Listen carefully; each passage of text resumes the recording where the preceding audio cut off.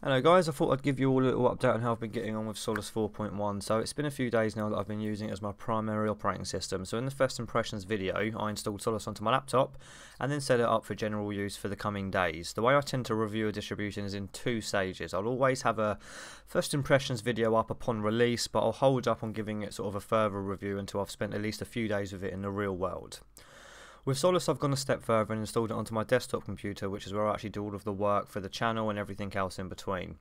I did this because I think the potential for me to use Solus as my daily driver is actually quite high. So if you haven't watched the first impressions video, click up top somewhere and then come back to this one once you're finished. So I'm just going to start by briefly going over the changes I've made since I first uploaded the video and moved over to the desktop. I've removed the dock at the bottom of my screen and replaced it with a panel to the left. I've added the task icon list applet as well as the places and show desktop applet. I've also set this to always show, as I have more screen real estate here than on my laptop. It's set to dynamic transparency, so when an application is taking up the whole screen it turns the panel to a solid colour, which I find less distracting. At the top panel I've added a quick notes applet and a screenshot applet and left it pretty much the same as from the last video. This is all made super simple with Budgie's desktop settings application. Now I can achieve similar layouts on workflows and other desktop environments and distributions, but it's often not as visually attractive, or I have to download other packages that aren't included by default to get me there. The programs included out of the box are a good mix of software that work well together, and it's the same across their other desktop versions Solus provides, with the only exception being some difference in the media players that get installed by default. This means your Office will be fulfilled by LibreOffice Suite and it uses Thunderbird as your email or client, as well as most of the other essentials needed to get you up and running. The only notable exception here was the lack of a torrent client installed out of the box, which isn't really much of an issue as Software Center is quick and easy to use and will aid you in finding and installing any other programs you might need. I didn't have a problem finding most of the packages I used there. I did notice I couldn't find the Nemo file manager however, as I wanted to use that because I know it has support for global menus. For now I'll make do with Nautilus. You can also manage your updates here in the Software Center, or alternatively you could do this by the command line. This brings me on to the command line package manager. Before these videos I hadn't really used EOPKG in the terminal at all.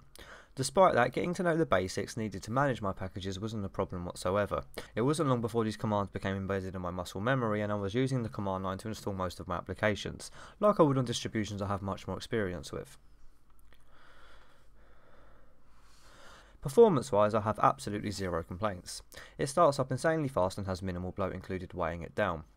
I've been playing some games on Steam and Luchas without running into any bugs or hiccups, and it's among only a few distributions that gets my personal seal of approval to play CSGO. You might be thinking I'm a bit crazy as it doesn't take much to run that game at a reasonable level.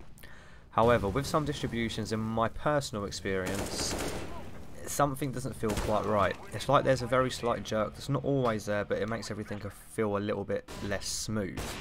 Now that's completely anecdotal and just something I've noticed on my particular hardware setups, but with Solus it's buttery smooth. Creating and editing videos and images has also been a breeze, though I personally think the inclusion of some tools to do this out of the box would really seal the deal. In the comment section of the last video, a viewer mentioned he noticed some screen tearing and wanted to know how I would fix it. Unfortunately, or fortunately, depending on how you look at it, Solus 4.1 has been tear free for me by default. I test this by using a combination of different video tests and also just my own user experience while playing games or consuming media. I've gone over the video and I think the point being referred to is here. I think what is happening there is a combination of Firefox and OBS just not playing well with each other, for whatever reason, because I've failed to reproduce the same tear on the same website since that video. Now I've said it before and I'm going to say it again. For me, an operating system or distribution has to be fun to use, but also get out of your way when you need to get some work done. I think Solus does this in spectacular fashion, in particular the Budgie version. So Solus offers 3 other alternative editions on their website, which are Mate, Plasma and Gnome, which I also briefly tested during my time with Solus, all very polished and capable releases, but it's their flagship Budgie desktop that really does tempt me away from my current distribution. What's not to like? Installation is quick and painless, it's moderately light on system resources without compromising on its look and feel, it's easy to use and it's all wrapped up in a stable yet rolling release.